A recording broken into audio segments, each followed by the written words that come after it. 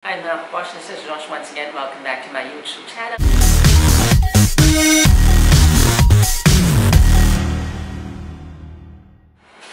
In today's video, what I'm going to do is I'm going to share with you kung ano yung mga equipment na ginagamit ko for the vlog. And may isang nag-message sa akin what type of camera daw do I use or whether I use a phone or not. So, kung nanonood kayo ng mga videos ko on your first video, I was able to play has not so good camera because I was only using my phone when I was filming that video, and I received a lot of comments about it. Na if I want to get more viewers or if I want to gain more interest about these people who get to view my vlogs, it's important that I have to have a very good quality of camera. So and for today, I'm going to tell you and I'm going to share with you, so at least for vloggers, new vloggers like me, you would get to know how to start your vlog and what equipment are you going to use. So basically guys, ang ginagamit kong camera right now is Sony camera A5100. Nabili ko lang, actually hindi ako bumili.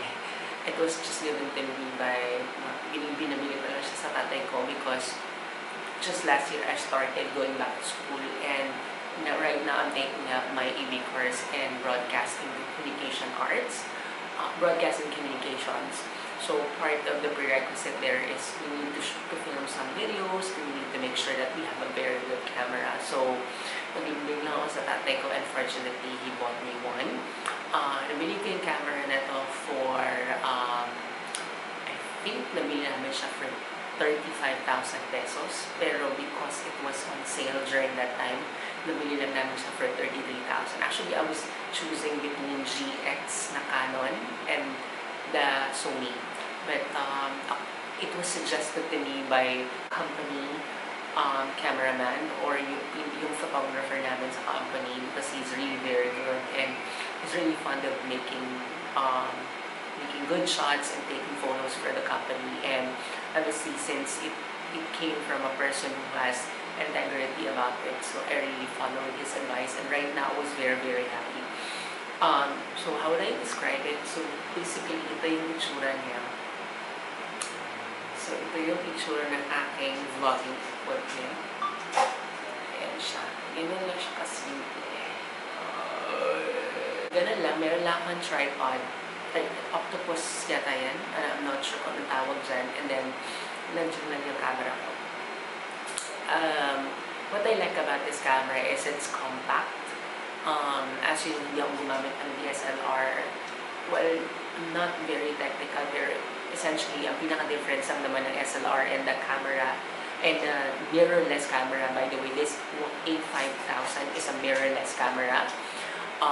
It functions very closely, very close to how an SLR functions, but the main difference is very compact, most especially if you are a vlogger like me that I have to make sure I get the vlog outside. It's very handy and madali siyang dalhin.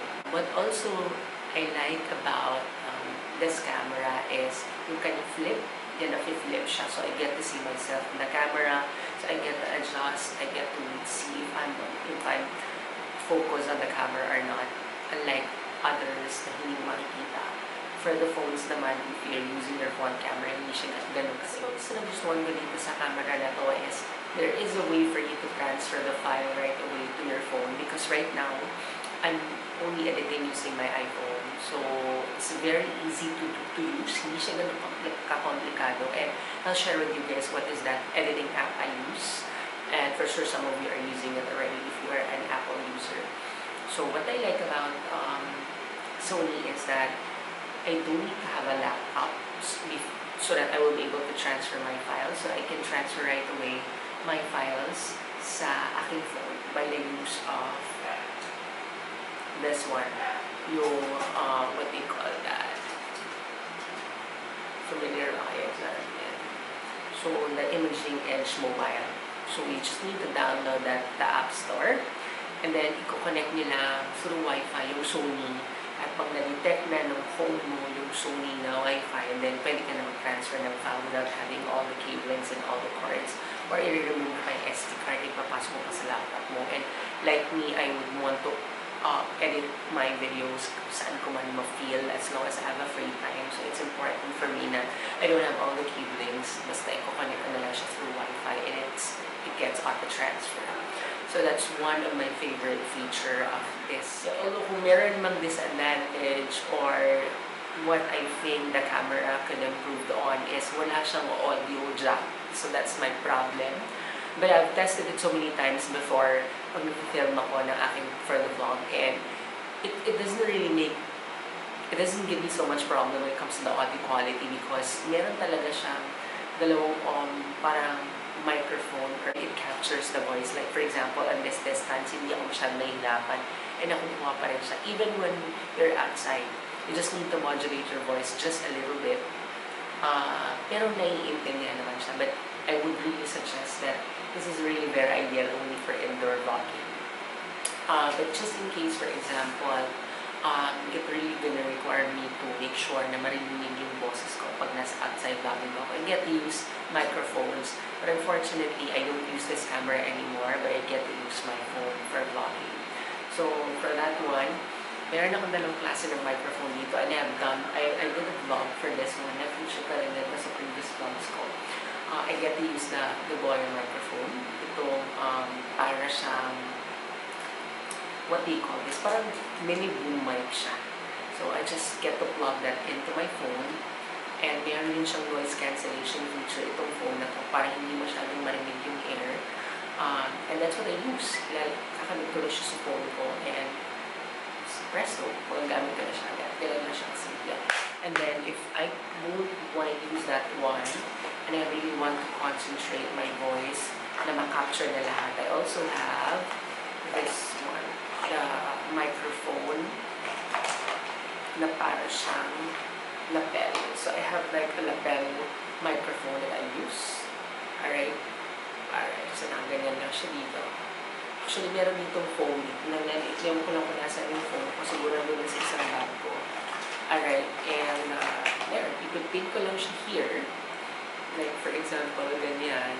And parang na akong reporter, field reporter, and makakapture ng boses ko. But again, I cannot connect that to my Sony because wala siyang audio jack. Yun lang yung pinaka-opportunity niya. How do I actually edit? So, I edit my videos and for the vlog using my phone. So, ang aking ginagamit na app is iMovie. So, comment down below if you want me to create. Also, I think sa YouTube, marami na rin mga nag-review about it and marami na rin mga tutorials about it. The reason why I chose the iMovie is because sobrang dali niyang gamitin. I'm the type who would not have maraming effects. Okay na sa akin yung basic transition, konting sound effects, konting cut-to-cut, and I'm good with that. Because what's important for me is makonvey ko lang naman ano yung gusto kong ipakita sa vlog. So, yes, I use my phone in editing my vlog.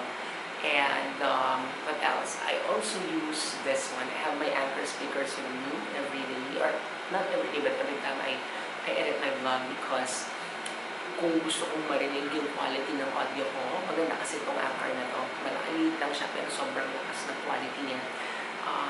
Try natin siya para lang malaman niyo.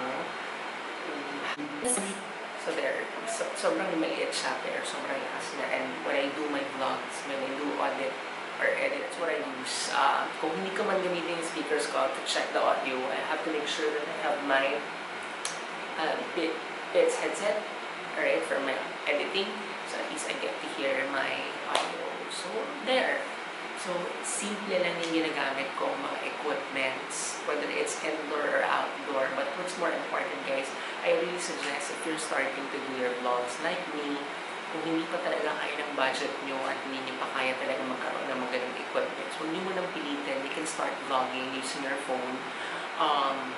Kung nasa loob ka ng isang enclosed area, hindi naman ganun kaingay, pwedeng ganun na lang. And I've seen a lot of videos na magamit lang ng phone nila. And in terms of the quality of video, hindi nila naman ganun kaganda. Pero mind you, mas marami pa silang subscribers kaysa sa akin. And sobrang dami ng views nila. So I think it's not just about the quality of it. It pays you well. More important siguro is kung gaano kasipang mag-upload ng videos, kung gaano kaganda yung mga contents mo, and at the same time, kung gaano kakasipag mag-market ng sarili mo at mag-introduce ng vlog mo sa lahat ng mga viewers or potential viewers mo. and at the same time, yung gaano ka-interesting yung niche mo or yung pinaka-theme ng yung vlog. So there, that's just my suggestion. I will put all the information I mentioned at the description box. And if you have questions, you can shoot me a message doon na. Mag-comment na kayo down below, or you can visit my Facebook account and Instagram account. And I can share with you more. So it's just very simple. Imagine, I don't just have my phone for editing. I don't even use a laptop. I just have my headset with me and the speakers for my editing, so I can just check the audio quality. I have this tripod na very simple lang, nabili ko lang yan. I think that's only cost me 350 pesos, and this camera and the two microphones that I use. So there, guys, and I hope just like me, you do good in your vlogs and you get to enjoy your vlogs and keep inspiring other people. So I'll see you guys in my next vlog, and if you find this very useful, and if you're not yet subscribed to my channel, please subscribe to my channel. Don't be shy to hit the like button, and if you can share the video, I would really appreciate it. And don't forget, guys, to click the bell button so you'll be notified just in case I will be posting my new videos. Alright, so good night everyone. I'll see you in